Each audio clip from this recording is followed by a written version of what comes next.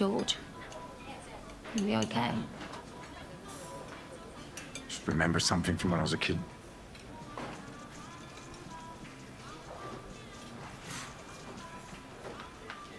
I was about 14.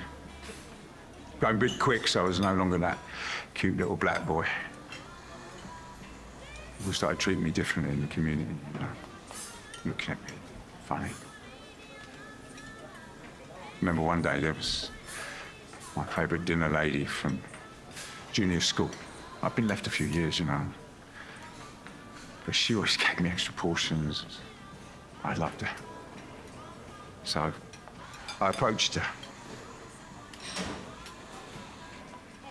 She just pulled her handbag over and then scurried across the road. She had this look like she was scared. I started to notice it happening all the time, and it just get treated differently. So I started going down to Brixton Market so I could hang out with lots of black people. One day I bought this copy of Toots and the Maytals, Funky Kingston. To get home, put it on, volume up. Dad came in. He was livid. He said, "Take that crap off." So I shouted back at him. I said, "This is my music. These are my people."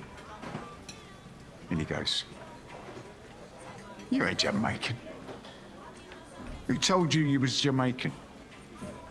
You're nowhere near."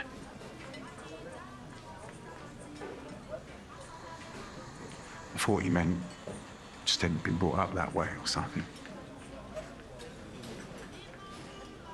Now I realise he was telling the truth. Because you're right. It all fits.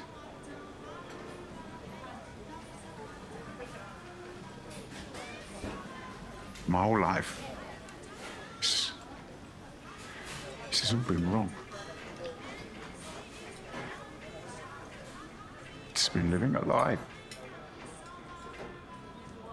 Did she ever talk about